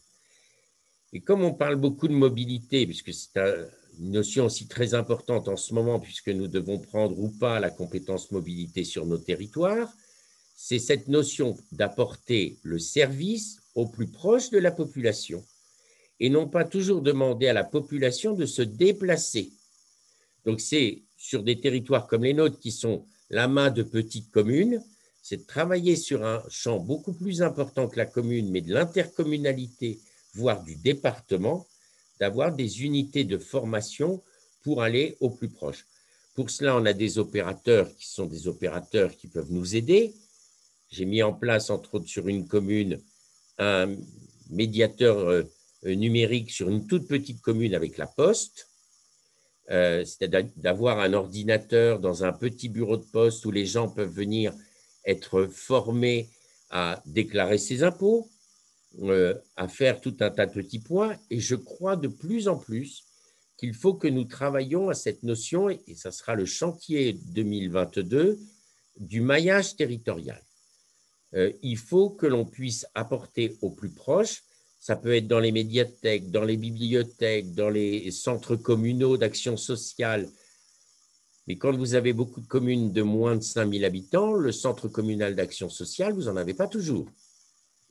Donc, c'est à travers cette EMSAP, à travers un différent nombre d'outils, d'aller former, d'aller expliquer, sans stigmatiser, parce que souvent, la non-compétence, il faut passer le pas pour aller se former, et on a l'impression que comme on est un bon à rien, ce n'est pas pour soi. Non, il faut sortir de ce cap-là, et dans le même temps, il faut pouvoir permettre à la majeure partie de notre population d'avoir accès à l'outil.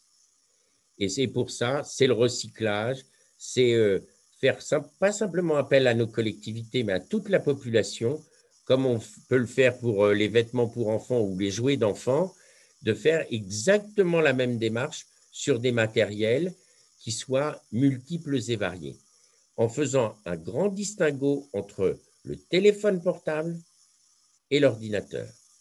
Parce que le téléphone portable n'est pas toujours la meilleure porte d'ouverture vers le numérique. Voilà en tout cas nous ce que sont les enjeux.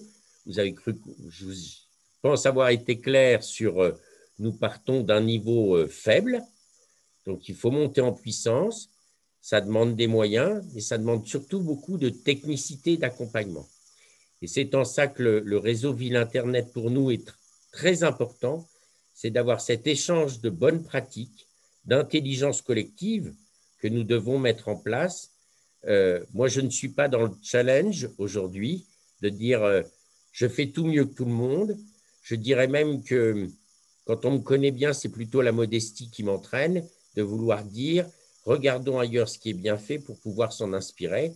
En tout cas, c'est dans la démarche dans laquelle notre ville est aujourd'hui, même si c'est une ville qui a un rayonnement merveilleux. Et comme je dis souvent, à l'ombre du château, il ne faut pas oublier que notre société vit dans sa modernité. Merci. C'est aussi la philosophie qui anime le réseau de Villes Internet, justement, ce partage et l'amélioration des actions de chacun à travers la connaissance des actions des autres. Alors, on a effectivement parlé de l'importance de combiner la transition écologique dans l'inclusion sociale. On a parlé des expériences que vous menez pour la réduction des impressions, pour la gestion des déchets, dans les chartes de bonne conduite d'email. On a un petit peu moins parlé d'une clause qui pourtant est assez intéressante, qui est l'intégration justement de l'éco-responsabilité dans les marchés publics. Et je voudrais laisser la parole à Cédric Nicolas, car je sais que ça fait partie des actions que vous avez mises en place à Bourg-la-Reine. Et je trouve que ce serait intéressant d'en parler et d'expliquer comment on le fait. Oui, effectivement. Donc, au niveau des… Alors, je l'ai évoqué rapidement tout à l'heure sur l'achat d'équipements informatiques pour lesquels, effectivement, on était très attentif sur les critères de consommation des différents équipements qu'on pouvait acheter. Mais d'une manière plus générale, on a effectivement intégré dans l'ensemble de nos marchés publics des clauses des clauses pour accompagner la transition écologique. Donc, progressivement, ça s'est fait progressivement. Au tout début, cette clause ne prenait que 5% de la notation. Et puis aujourd'hui, on est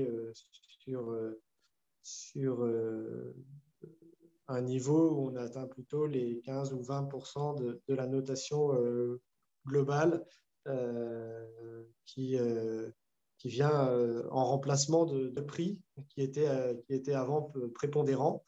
Maintenant, effectivement, on met l'accent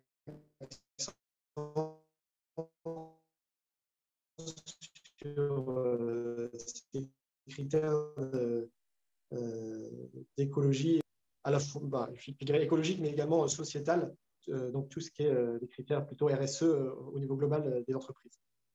Donc, c'est effectivement un point qui est relevé, sachant qu'aujourd'hui, toutes nos demandes de marché public sont également dématérialisées sur une plateforme Maximilien qui est commune à l'ensemble des villes d'Île-de-France.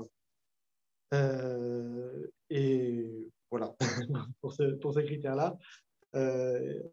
Un point qu'on n'a pas forcément beaucoup abordé, effectivement, c'est le côté Smart City. Alors, nous, à Bourg-la-Reine, on préfère parler de ville numérique ou de ville connectée. Mais effectivement, ce critère-là qu'on est en train de développer, enfin plutôt d'expérimenter,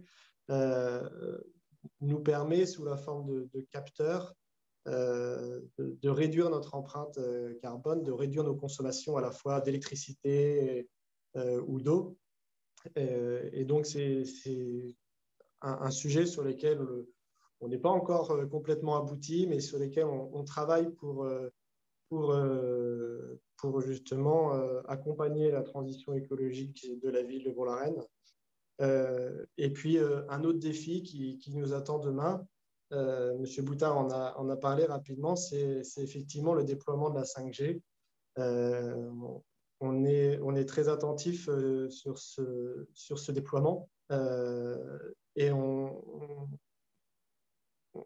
espère voir des opportunités à l'avenir, justement responsables, je dirais, et notamment dans tout ce qui est mobilité. On est une ville d'Île-de-France, donc relativement bien desservie en transport en commun, mais j'imagine que ce nouvel outil de la 5G pourra peut-être nous offrir de nouvelles perspectives en termes de mobilité pour réduire l'empreinte carbone, favoriser le covoiturage.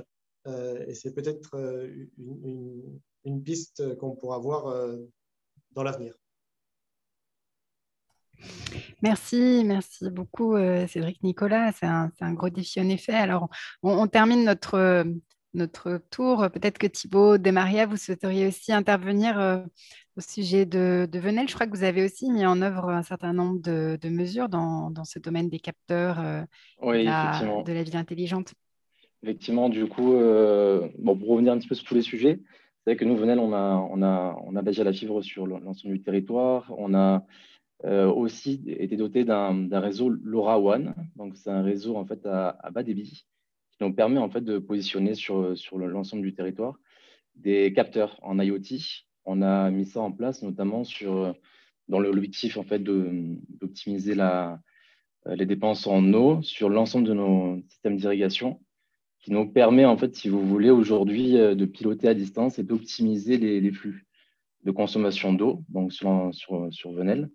Toujours pareil, dans l'objectif de mettre en avant des outils informatiques pour éviter le gaspillage de l'eau et de l'électricité aussi, pareil.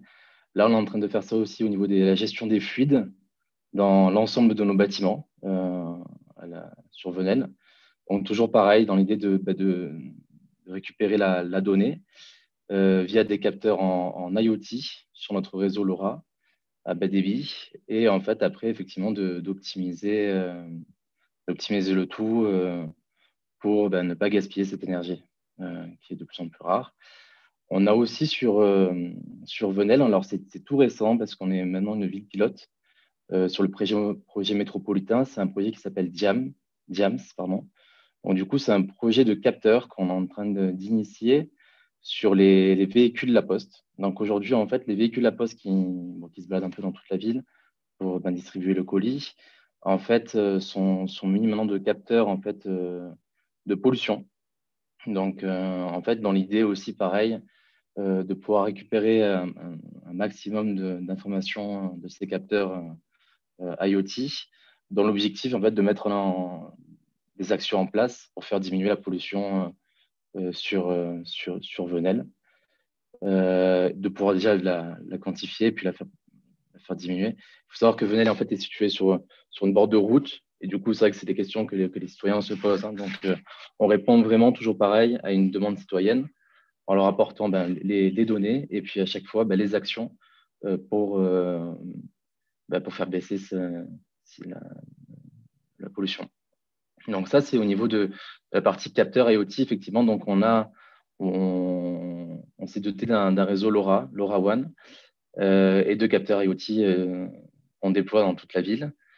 Après, c'est vrai que donc ça, c'est un point qui est très important pour nous aujourd'hui parce que c'est ce vers quoi on se dirige et c'est notre volonté politique de répondre aux citoyens et de leur apporter l'ensemble des données et les actions pour faire baisser la pollution, le bruit, toutes les nuisances qu'ils peuvent avoir. On a aussi, et c'est intéressant, dans le cadre du réseau 5G, fait une motion sur la partie un moratoire des ondes. En fait. On a fait un moratoire des ondes, en fait, dans la même démarche, en fait, d'être vraiment transparent envers les citoyens de Venelle, dire voilà, aujourd'hui, les ondes s'étendent, et demain, avec l'installation de la 4G, de la 5G, pardon, on verra. Mais c'est vrai qu'en amont, on a préféré faire ce moratoire des ondes, donc en fait pour calculer les ondes sur Venelle. Et sachant que la 5G, malheureusement, on n'a pas la main dessus, donc c'est quelque chose qui va nous arriver à toutes les communes de France, comme c'est déjà le cas à Monaco, comme c'est déjà le cas à l'étranger. Après, sur Venelle, effectivement, donc ça, c'est toute la partie du coup IoT, capteurs. Ces capteurs-là, en fait, ils sont mis en place vraiment dans le but d'optimiser. Par exemple, très concrètement, sur l'eau, parce que là, 100% des capteurs ont été déployés et maintenant, tout est automatisé. Aujourd'hui, sur Venelle, l'avantage, c'est qu'on ne consomme plus trop d'eau. Il n'y aura plus ces ronds-points en plein été ou autre, très verts, arrosés de partout. Tout sera optimisé. Et ça, c'est vraiment pour nous dans le sud très important parce que c'est vrai que des fois, on se retrouve avec des surconsommations d'eau, mais qui ne sont pas proportionnelles à ce qu'on devrait. Donc ça, c'est des points qui sont très importants. Après, effectivement, pour revenir sur la partie cycle des produits, donc nous, sur Venelle, on a mis ça en place depuis quelques temps déjà, effectivement, où on achète du matériel recyclé, du moins de seconde main, on va dire, dans un premier temps, ensuite du matériel informatique, si on ne trouve pas, et après, il y a tout un cycle. C'est-à-dire qu'une fois qu'il ne sert plus en mairie ou dans les annexes, il sert dans les associations, et après, effectivement, une fois que le produit arrive vraiment en fin de vie, voilà, on fait appel à une association qui s'appelle Recyclex, une association venelloise. Et en 2019-2020, pour tout vous dire, on leur a laissé à peu près 240 kilos en fait, de matériel et d'outils informatiques qui sont passés dans un site de recyclage pour revaloriser le produit. Donc ça, voilà. Ça, c'est deux points qui sont importants pour nous actuellement. Et effectivement, pour revenir à tout ce que disaient tout le monde. En fait, c'est vrai que sur Venelle, on a aussi favorisé, de fait qu'il y ait eu le Covid, tout ce qui va être à distance. Donc, même au niveau de la bibliothèque, les gens peuvent aussi commander des livres en ligne. Ils ont un médiateur informatique, bien sûr, qui est à la mairie pour accompagner l'ensemble des citoyens s'ils le souhaitent. Donc, il est à l'entrée de la mairie, tout simplement. Après, vous avez tout a été mis en place au niveau du Covid avec une application Entraidons-nous, effectivement, où on mettait en relation des aidants et des gens qui ont besoin d'aide, et ainsi de suite. Donc voilà, pour tout vous dire. Alors, il y a une question pour vous Ouais. d'Amel Zenati. Mais alors, juste avant de lui passer la question, j'en profite pour faire un petit encart parce que à Villes Internet, nous avons lancé depuis la fin d'année dernière, en partenariat avec l'Association de Villes de France, une enquête sur la gestion de crise, justement, sur la façon dont les collectivités se sont saisies du numérique pour mettre en place les ressources nécessaires pour la gestion de crise. Donc, ça dialogue avec tout ce que vous dites et ce que, évidemment, beaucoup parmi vous ont pointé, et c'est très important. Il y a encore temps d'ailleurs d'y répondre si vous le souhaitez. Il y a Ahmed Zenati qui avait une question par rapport à vos actions, qui est en fait assez générale sur l'ensemble des sujets de la gestion de crise, sur la question de la prise en compte donc, des données récoltées par rapport aux capteurs, etc. Alors, nous, sur les données à Venelle, on a fait appel à en fait, c'est une tiers personne qui fait une cartographie actuellement des données. Il faut savoir qu'aujourd'hui, les données, elles sont importantes. Il y a une loi qui est passée aussi, effectivement, sur la gestion des données. Donc, on a fait appel à un DPO, un délégué à la protection des données, sur Venelle, qui fait une cartographie actuellement de l'ensemble des données en 30, dont l'objectif, effectivement, in fine, après, ça va être de pouvoir gérer au mieux les données, parce que les données, en fait, nous, sur Venelle, elles peuvent arriver à l'entrée de la mairie, comme sur les annexes, sur le niveau des écoles. Et en fait, aujourd'hui, cette donnée, effectivement, est très, très importante. C'est un très gros sujet. Et ça passe par une cartographie. Donc, nous, à l'échelle métropolitaine, sur Aix-Marseille, aujourd'hui, ils ont fait appel à ce qu'on appelle les DPO, donc délégués à la protection des données, pour pouvoir cartographier dans un premier temps la donnée. Et effectivement, on sait tous, hein, avec les lois sur la donnée aujourd'hui, il faut qu'elle soit rendue pas accessible, mais je veux dire, il faut qu'elle soit claire et que, à la demande du citoyen, on puisse la manager. Donc, ça, c'est en cours pour nous à Venelle. Là, Très si j'ai répondu à une bien, partie de la merci. question. Merci beaucoup, Thibault. Alors, peut-être que je vais laisser après Amel réagir à nouveau. Christophe Caillot va devoir nous quitter dans quelques instants. Puis, bon, on est déjà bien avancé dans nos échanges. Ce que je proposais à l'ensemble d'entre vous pour conclure un peu ces échanges, c'était si vous aviez une phrase en quelques mots, une phrase comme un conseil important, synthétique à donner à l'ensemble des autres collectivités qui se posent encore des questions sur la façon dont elles mettent en œuvre leur transition écologique. Christophe Caillot, à vous la parole.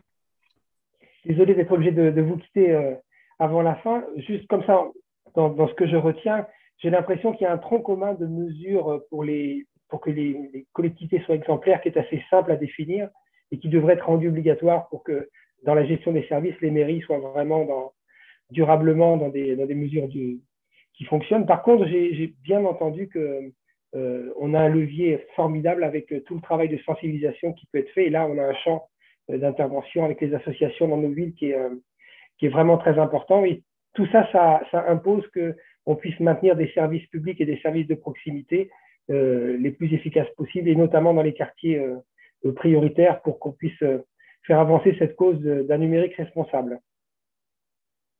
Voilà, dit très rapidement.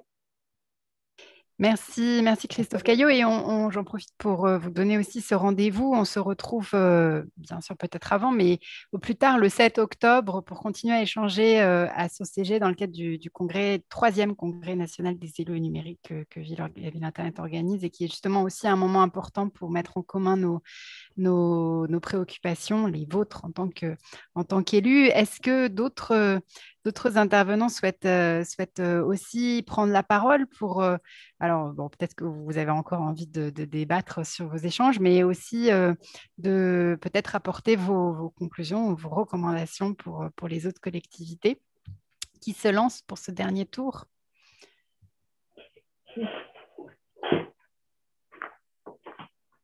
Honneur aux dames. Et je crois qu'Emma Antropoli avait levé la main. Je me lance. Moi, ce que j'aurais envie de... Enfin, voilà, le message que je voudrais porter, c'est déjà, dépêchez-vous. Mais au-delà de se dire ça, c'est qu'en fait, globalement, ce qui avant était le pot d'échappement, le papier qu'on recyclait pas, on se disait c'est pas grave. En fait, demain, tous les enjeux du numérique, ça va être ça. Donc, je pense que dans 10 ans, on se dira, mais comment on pouvait faire ça avant? Donc, du coup, c'est de ne pas se mettre dans la barrière du numérique. Je sais que tout le monde, avant de rentrer un peu là-dedans, se disait, oula, c'est compliqué. En fait, il faut sortir de là et vraiment rentrer dedans parce que c'est vraiment un enjeu pour nos villes, mais un enjeu de service public.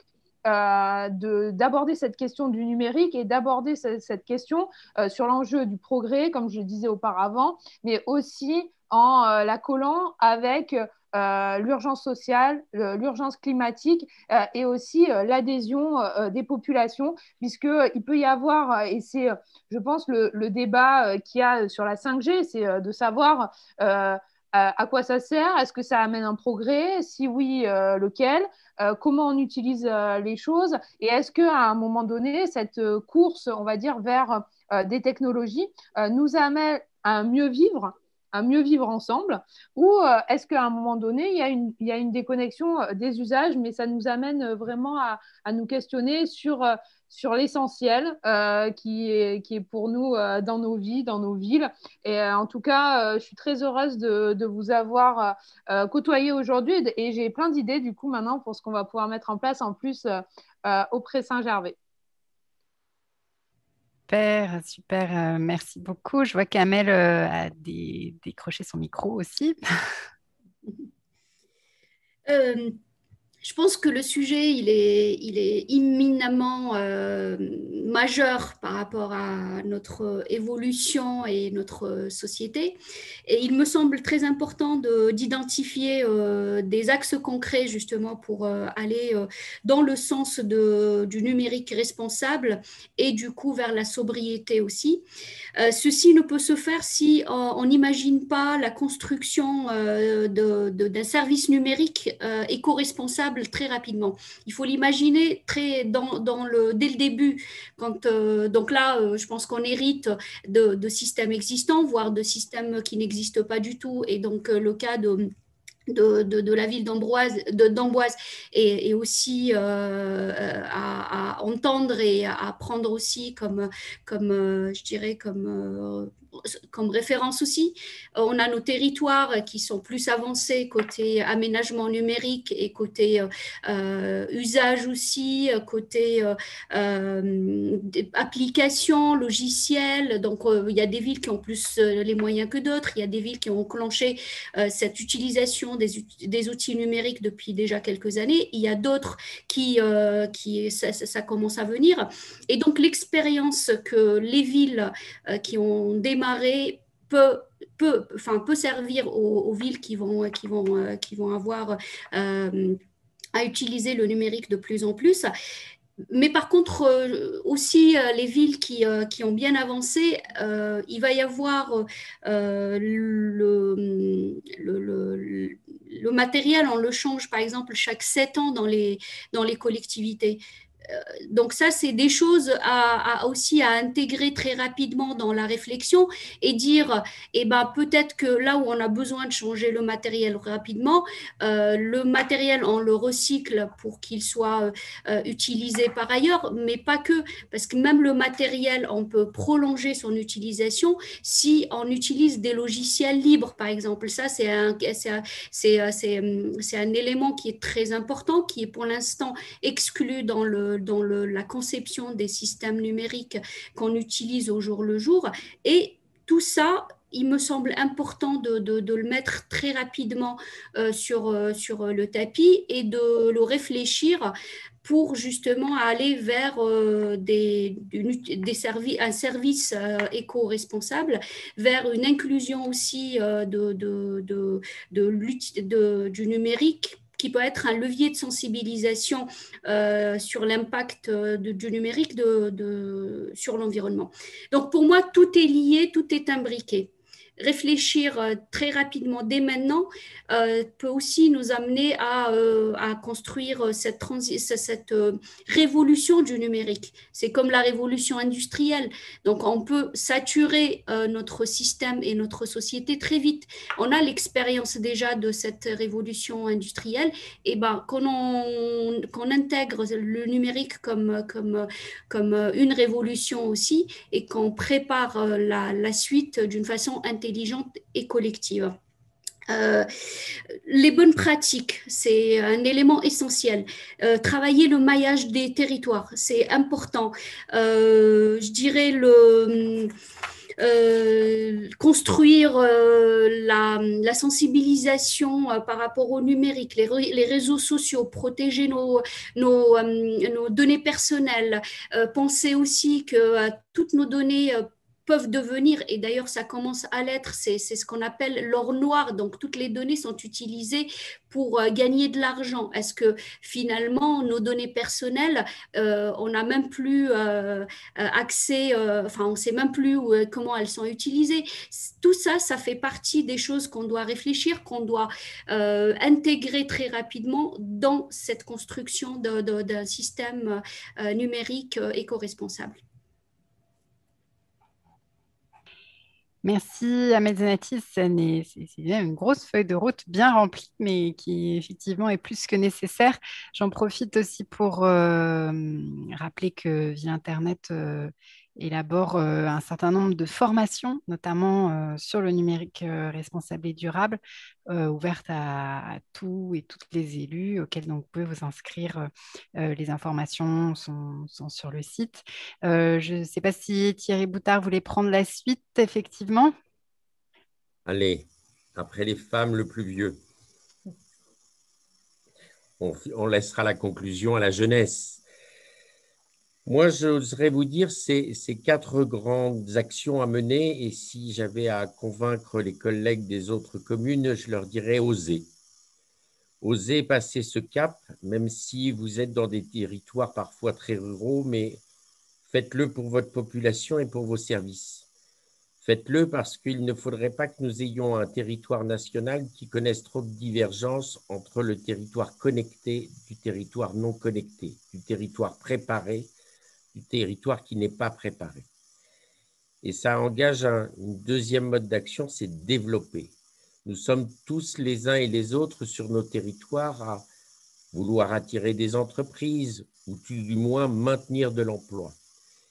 Donc, il faut que l'on développe ces moyens grâce au numérique. Développer nos territoires, c'est l'installation de la fibre, c'est effectivement pouvoir être connecté. C'est aussi développer des services nouveaux, des nouveaux métiers liés aussi à l'environnement. C'est pouvoir développer notre territoire aussi sur le critère social, c'est-à-dire de pouvoir rompre avec ce plus grand mal de notre société qui est la solitude.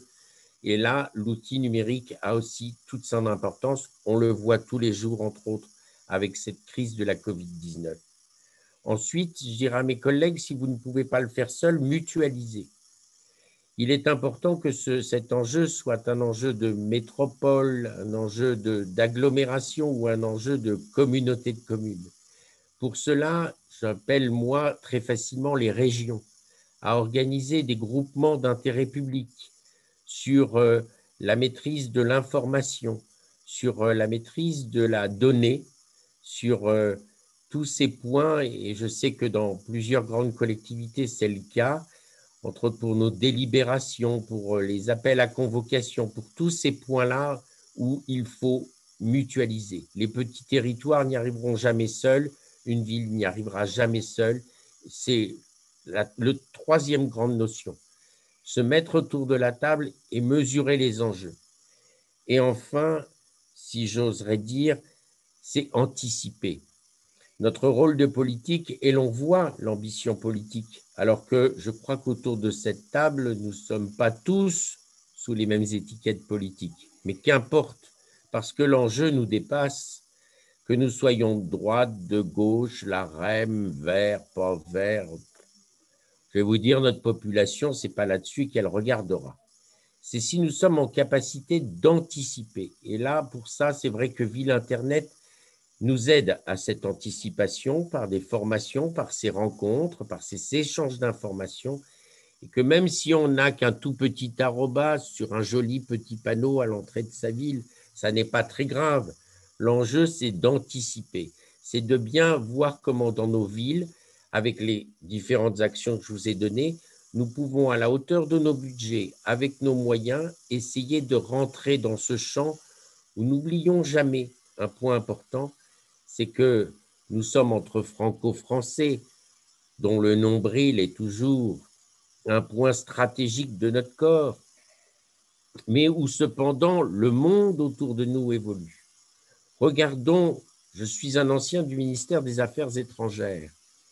J'ai eu cette chance de voyager dans plus de 75 pays dans le monde, que ce soit l'Afrique du Sud, la Turquie ou d'autres grands pays, où là, ils n'ont pas les mêmes chances que nous, les mêmes chances de l'antériorité historique de notre pays, mais où là, cette jeunesse, où l'anticipation va peut-être plus vite que dans le vieux continent.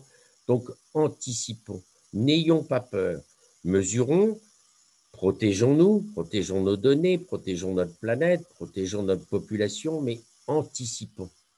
Je ne donnerai pas de pays, de nom de pays, parce que je ne voudrais pas créer ce midi une crise diplomatique, mais en tout cas, regardons ce qui se passe autour de nous. Notre pays doit avancer et c'est grâce au territoire et à cette capacité de travailler ensemble que notre pays pourra se dresser, je pense, toujours comme une belle et grande puissance mondiale. Voilà ce que j'avais à vous dire comme message, tout simplement. Et je crois que ce travail des trois grands dossiers qui sont le développement économique, la protection sociale et la transition écologique, qu'on pourrait rassembler sous le même terme du développement durable, doivent être notre ligne motrice. Et je crois avoir découvert que Villes Internet était sous cette notion-là, donc je m'y reconnais. Merci beaucoup, Monsieur Boutard. Et on sait justement à quel point les villes, les collectivités savent être cette avant-garde, parfois avant même la puissance étatique, justement. Qui de Thibaut de Maria ou de Cédric Nicolas souhaite continuer? Voilà, vous avez décroché vos micros en même temps. Allez-y. Mais Thibaut, Allez, je prends le relais. Bah, déjà, merci. Merci ce sera le mot de la fin pour Cédric Nicolas. Alors. merci pour ce partage d'expériences communes. C'est vrai que bah, nous, on a mis en place le système, l'application Entrée dans nous par rapport au Covid. Et c'est vrai que là, aujourd'hui, bah, il faut qu'aussi on s'entraide par rapport à ces enjeux qui sont communs. Chacun à nos différentes échelles.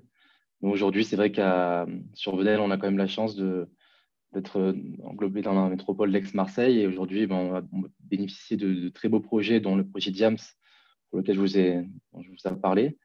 Effectivement, sur la capacité pour nous de pouvoir capter en fait, les données de pollution qui répondent en fait aux demandes des citoyens venellois aujourd'hui et de pouvoir mener des actions pour réduire cette empreinte, cette pollution aujourd'hui sur Venelle et autres. Donc voilà, effectivement, c'est vrai que seul on peut avancer vite, mais ensemble on avance beaucoup plus loin. Voilà le mot de la fin. Absolument. Et donc, j'imagine que Cédric Nicolas voudra conclure tout aussi, avec de belles paroles, tout aussi stimulantes. Je vais essayer d'être à la hauteur. Je voulais vous remercier effectivement pour ces échanges. Moi aussi, j'ai noté deux, trois idées que j'aimerais développer sur la ville de Bourg-la-Reine.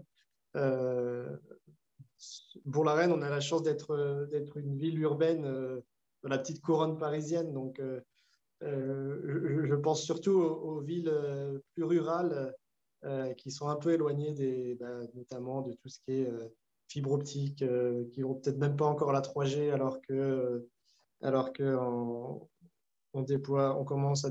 les opérateurs commencent à déployer la 5G.